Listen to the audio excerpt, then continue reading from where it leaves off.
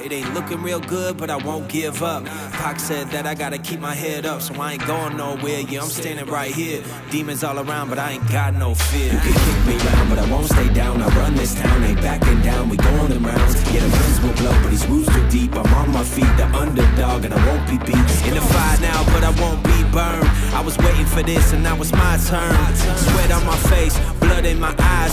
Been underground, now I aim for the sky. Don't quit now, you can last longer. All these wounds only making you stronger. Don't give up now, yeah, you gotta climb.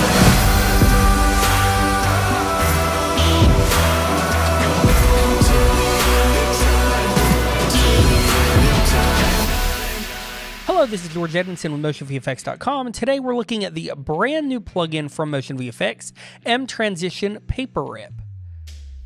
To locate mTransition Paper Rip, once you've installed it via mInstaller, it can be found in your transitions. mTransition Paper Rip comes with 52 really cool paper rip transitions, including 7 custom transitions and 45 pre-animated transitions.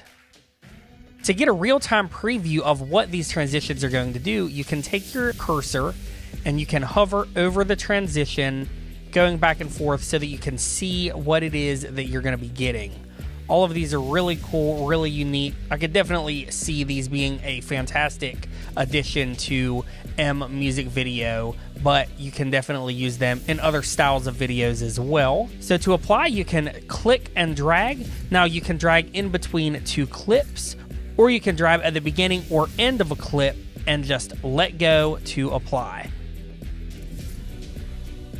If you would like to make your transition shorter or longer, you can grab the handles and you can adjust the transition as needed.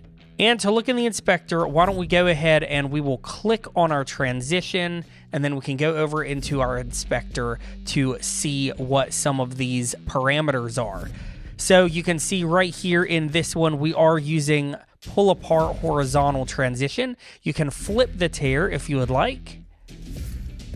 We have A freeze, and then below you see B freeze. Now what this means is you have your A clip, which is going to be your first clip here, and your B clip, which is going to be your second clip. If you would like to have them freeze frame, you just simply leave those checked, and you can see what's happening here when I press play. We freeze, and then we unfreeze into the next section. Now, if you don't want that, you simply toggle that check mark off on A and B, or however you see fit, and then you can see that the video is going to play beneath both of those A and B frames. Now, if you want to add some colorization, you can do so under your A freeze as well as your B freeze here. And then we have our flash, so why don't we back up just a little bit, and we can see that when we toggle that flash on and off, you can see what that's doing here. You can make changes to the opacity, hue, saturation, brightness, etc. You can also flip the flash if you need to here. And then below that, you see our film dirt that we can toggle on and off, along with the different modes and opacities. So if you wanted something a little darker, you change that here. And then we have our grain, which we can toggle on and off. I really like the grain, especially with those flashes. It's really going to help hide a lot of things within that transition. So let's find another transition that we can apply.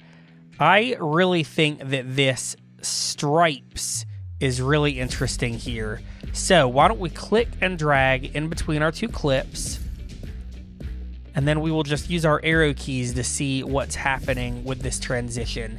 See, we're just kind of ripping out, ripping back in, and then boom, into the next scene. Really, really cool. Again, over in our inspector, we have a whole new set of parameters. Each of these transitions are definitely going to have a unique set of parameters. So once you pick this up, be sure to check all of those out. But we have our paper stripes flip. We can have it at default. We can change that to horizontal. We can do vertical, or we can do both. Default looks great to me. We have our torn paper shadows. If you want to make color adjustments, you can do so here.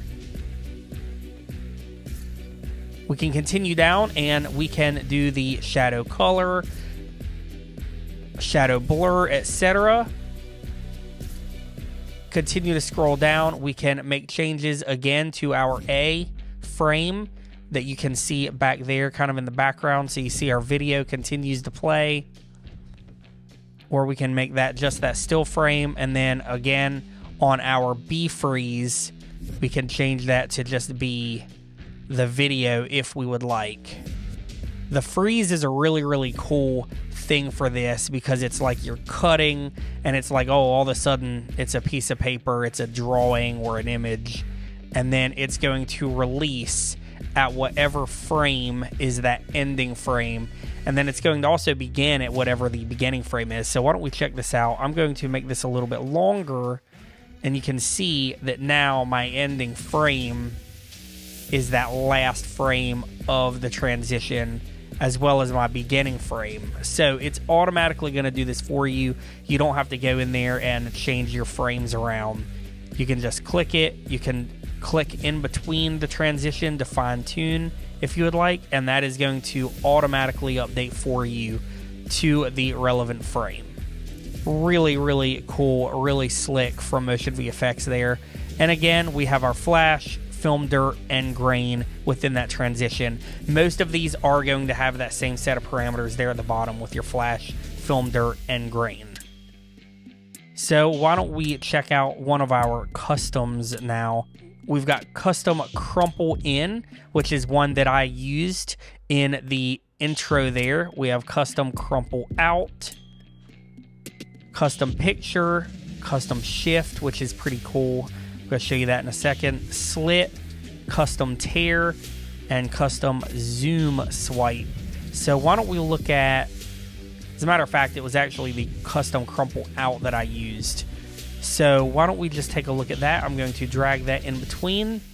And you can see here, we have some on-screen controls.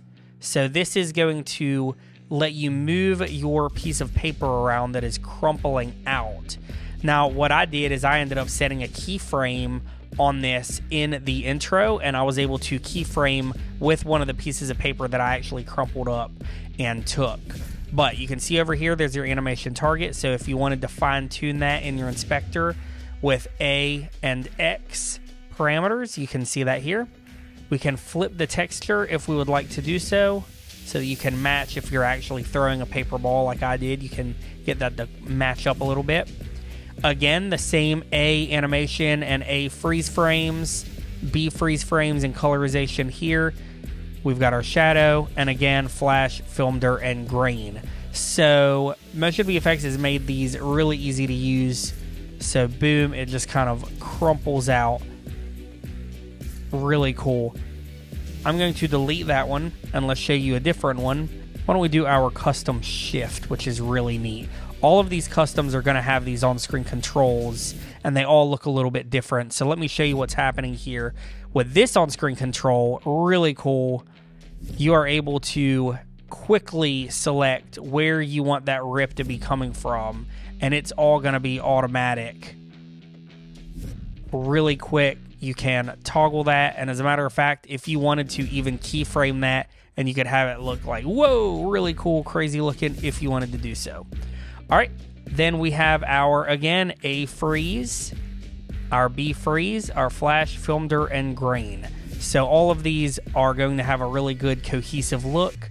If you make changes to where that's coming from, you can set it there, and it's going to automatically work and animate from whichever side you have designated.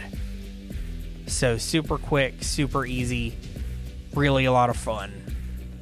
Let's continue down, show you a couple more. Now, a few of these do have something. As you see, we scroll over and you can see there is a drop zone inside of that rip.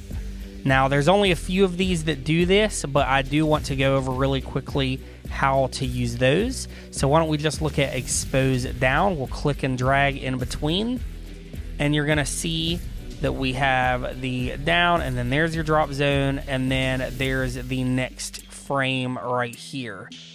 So over in your inspector, your A animation, and your B animation is kind of in between those two. You're seeing the drop zone. All right, so if you wanted to apply something to this drop zone, you can go over and find inside of your clips and just click your drop zone and then find a video or frame that you want to use. I think maybe a tight shot here would be good. So I'm just gonna click that and apply clip. And then you can see, boom, your drop zone is now filled, and that works out perfectly. If you want to make changes to the pan of your drop zone, you do so here right in the drop zone section. You can make changes to the scale if you would like. You can freeze or unfreeze. So if you wanted a video playing underneath, you could have that here. You can have your drop zone animation. So what's happening there is there's just a little bit of animation you can see as it pushes down along with the paper rips. But if we turn that animation off, it's just going to stay still as those rip past. A lot of flexibility there. And then again, B animation, you've got your flash, film, dirt, and grain. So why don't we do one more? Why don't we look at the paste here? So let's click and drag in between our two clips. You can go here and you can see what's happening there. Pretty sick. Over in our inspector, we have our flip scrapped. So again, you can make changes to where you want those coming in and how they look depending on the composition of your shot. You can turn your tape on and off. You can adjust your tape opacity. And then the shadows and highlights. Again, your A animation and your freeze frame options, B animation and B freeze frame, and then flash, film, dirt, and grain. So that was a super quick look at the brand new plugin mTransition Paper Rip from MotionVFX.com. It is now available. We can't wait to see what you do with it. Again, this is George Edmondson with MotionVFX.com. Be sure to subscribe, and we'll see you on the next one.